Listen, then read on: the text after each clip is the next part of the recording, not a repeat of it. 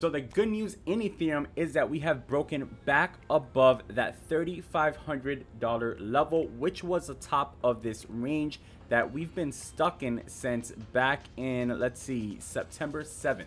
Now, like Bitcoin, we are back in this range. We are in a new range where the top of this range is our previous all-time high. But unlike Bitcoin, the head and shoulders pattern is still kind of in play for Ethereum here, because we have not broken above this previous the previous high right here, which is the head.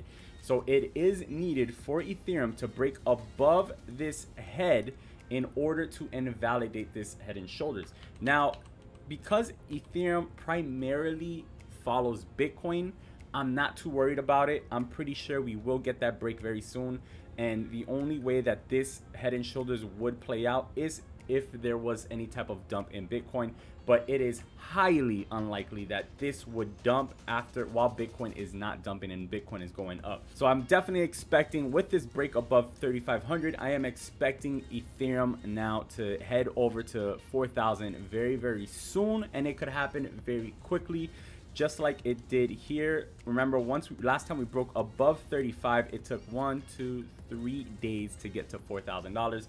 Not saying it's gonna take 3 days, but that's how fast it could happen. If you guys enjoyed this quick market update, go ahead and smash that like button. Also, make sure to subscribe to the channel, turn on the notifications, and if you have any questions, drop it in the comments. Peace and love.